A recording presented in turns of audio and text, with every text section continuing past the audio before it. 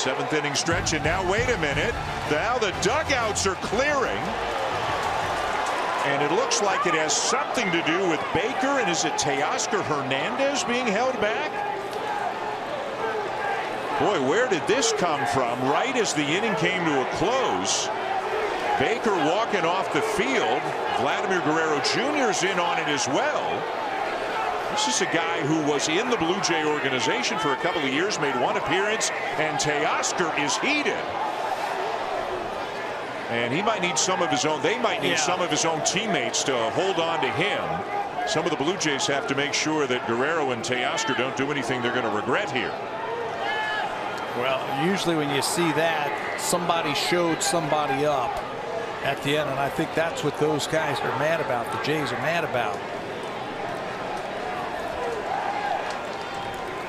Baker in the dugout right now. It definitely appeared as if their anger was directed at Bryan Baker.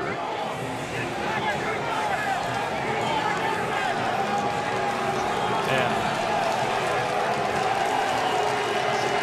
I'll tell you what, Blue Jays saw something that Baker did. It feels that way. We'll try to see what we can find. The bullpens have come in. I mean, that erupted in a heartbeat.